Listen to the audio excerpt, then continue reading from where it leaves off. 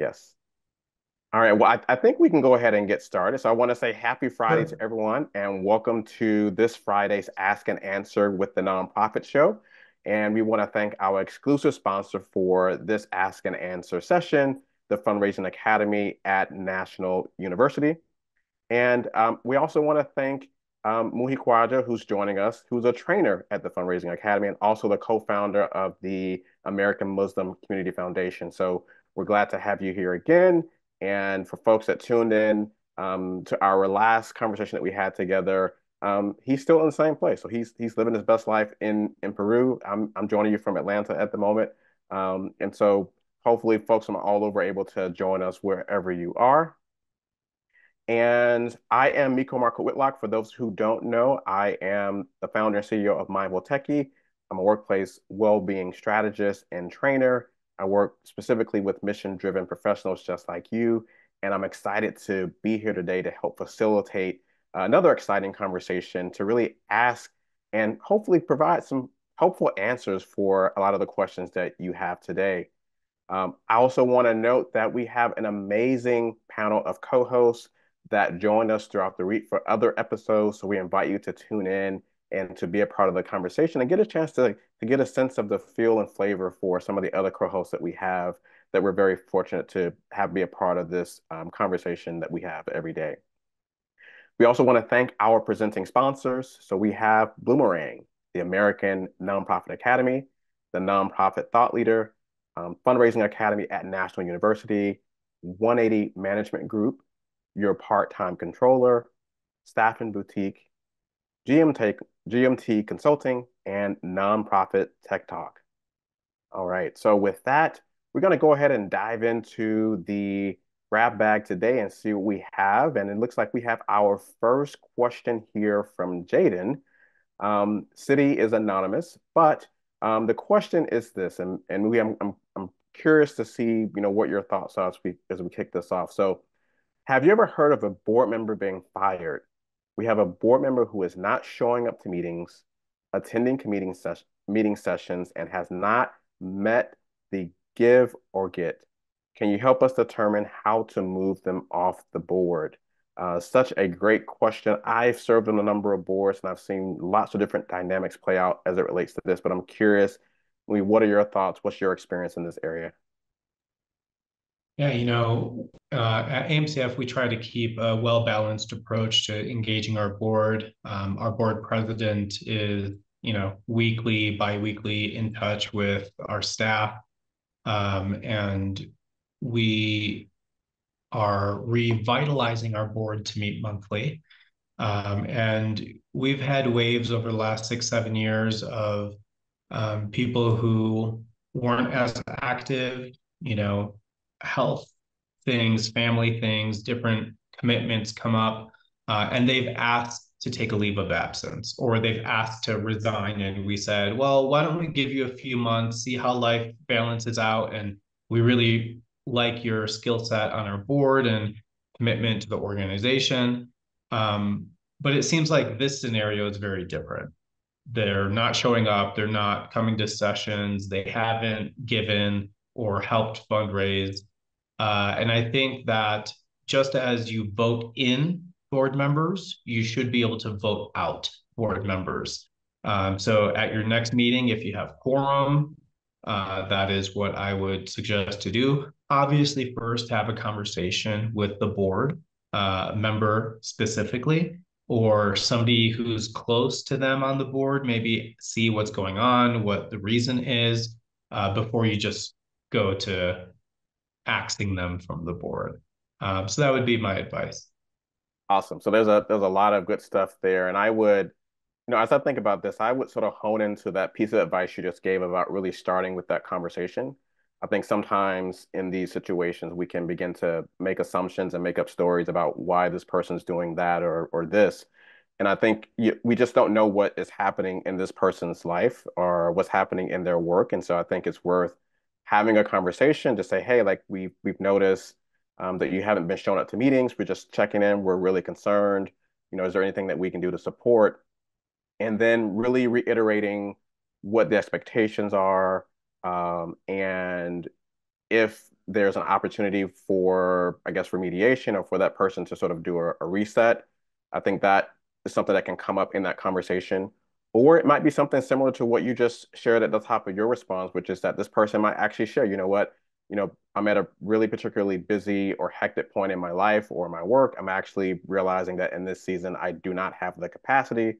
I still want to support the organization, but in this season, that's just not possible, right? And you all can sort of come to an agreement, right? In my experience serving on boards, um, you know, we recognize that we have humans that are sort of involved in both sides of this process, and um, in many cases, I think just actually having the conversation, you would be surprised, right?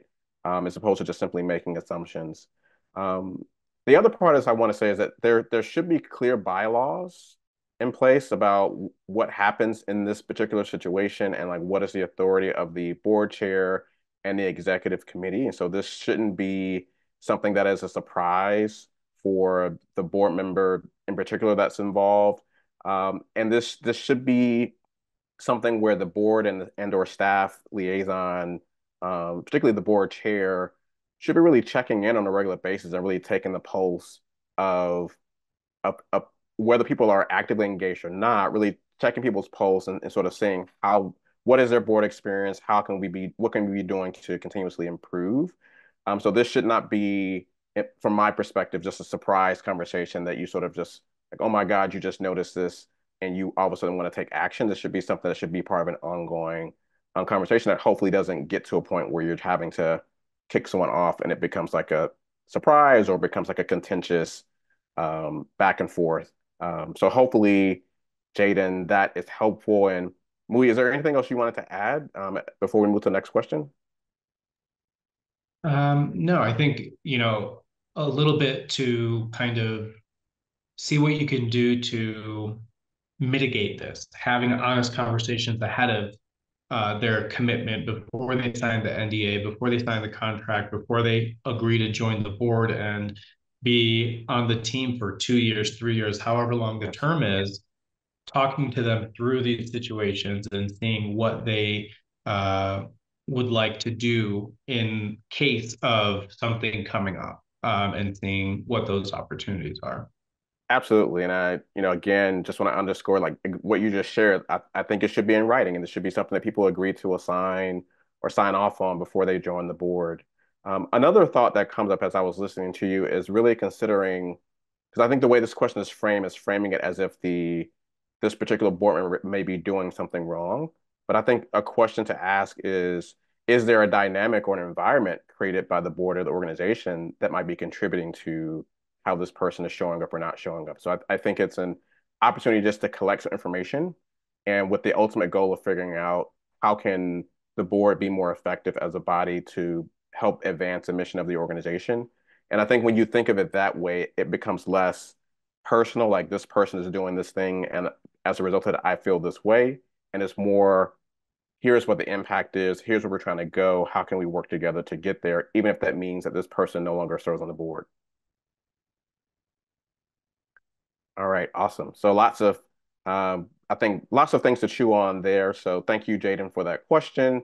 A really interesting one, and I think very important because sometimes I think we are conflict avoidant.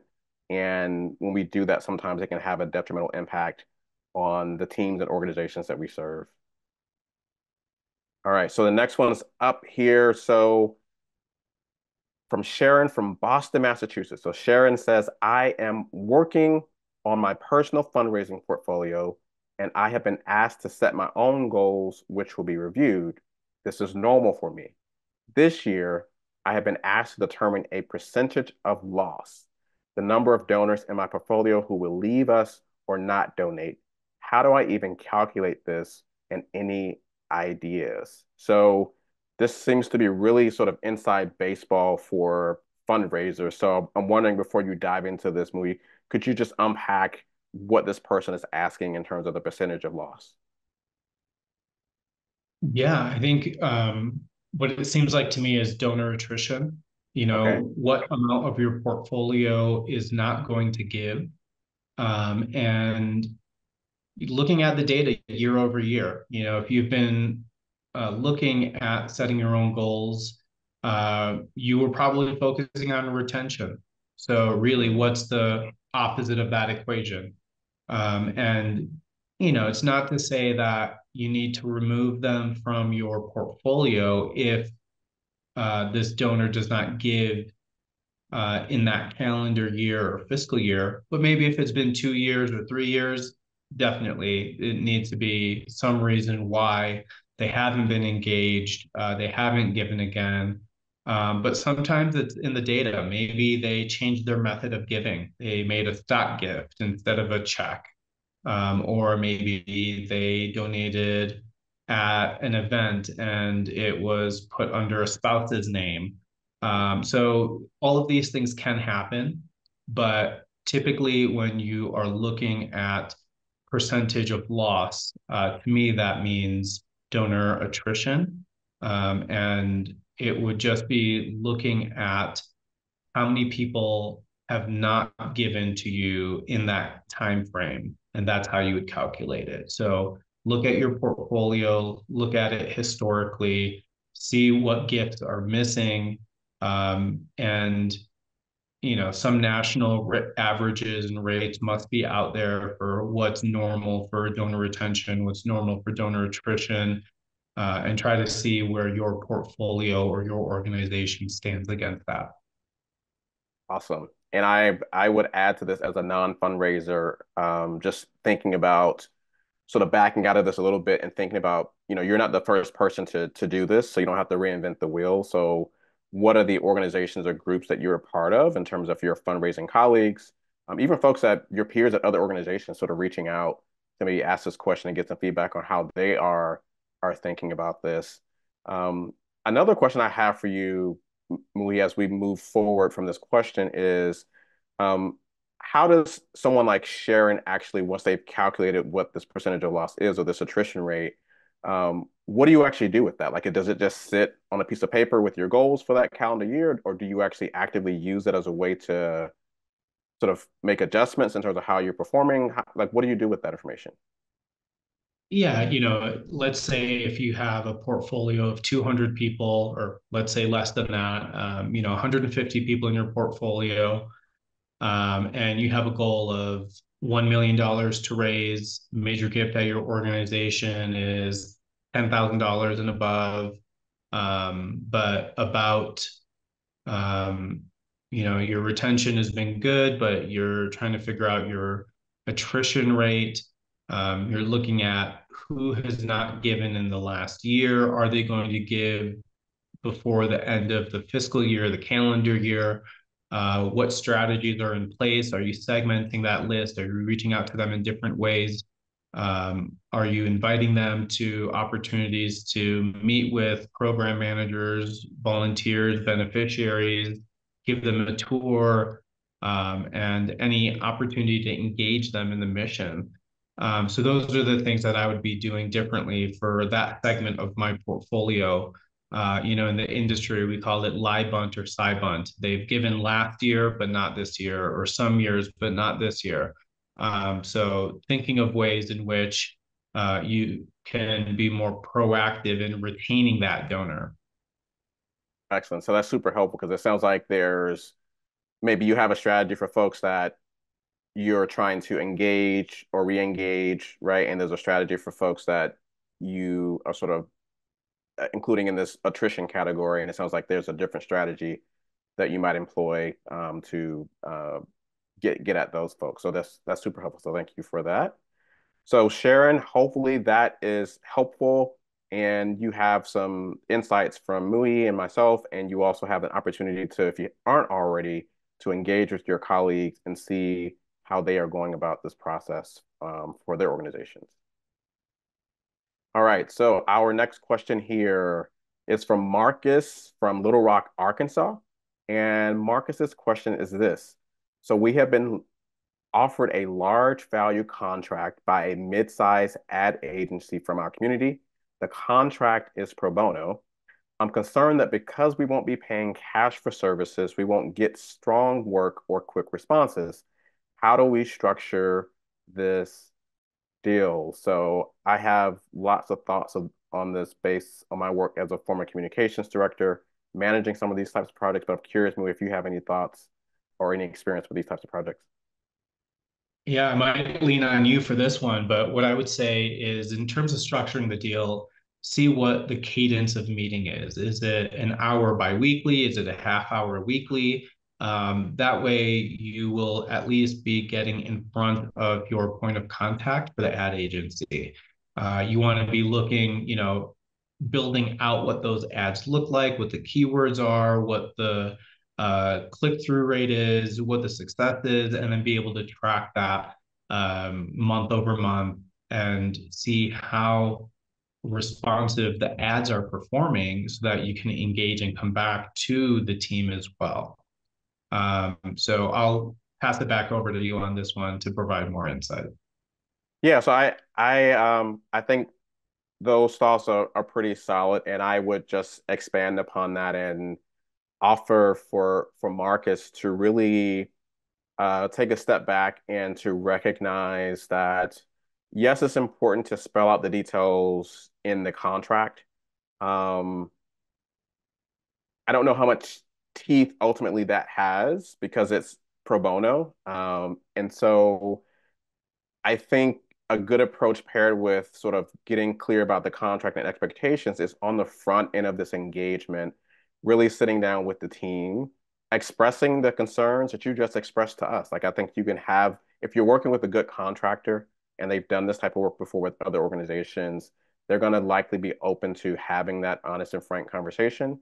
They're going to be able to probably share with you what has worked well and what hasn't worked well with other engagements. I know having been a consultant doing this type of work, one of the things that often holds up the process is the person on the organizational side is doing this in addition to their already set plate of duties. And so they haven't budgeted in the weekly calls that you talked about. They haven't budgeted in the time to provide timely feedback to the consultant or the agency.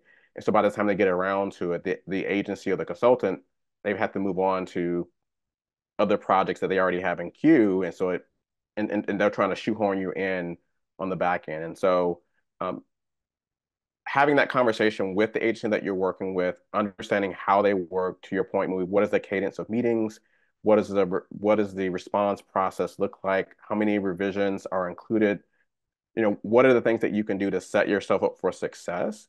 And then from the organizational perspective, I would invite you to consider, especially because this is pro bono and you have this anxiety that you might not be as high a priority, which may or may not be true. Um, but asking yourself, what are the ways in which you can make yourself easier to work with, right? What are the ways in which you can be flexible recognizing this? What are the ways that you can really understand this agency's flow and how to get into that flow? And I think that's really going to require you to be um, proactive as opposed to reactive, right? So in this particular instance in particular, my sense is that it's not going to be enough to simply be reactive every time the agency reaches out. You're going to have to take a proactive role in sort of driving the process forward and sort of anticipating needs and meeting those needs ahead of time. And it sounds like you have a good sense of what you want to get out of this engagement. And I think that's good.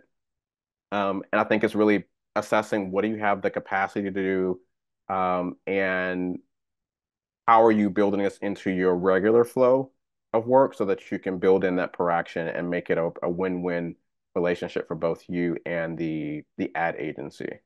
Do you have additional thoughts that you want to add to this for Marcus?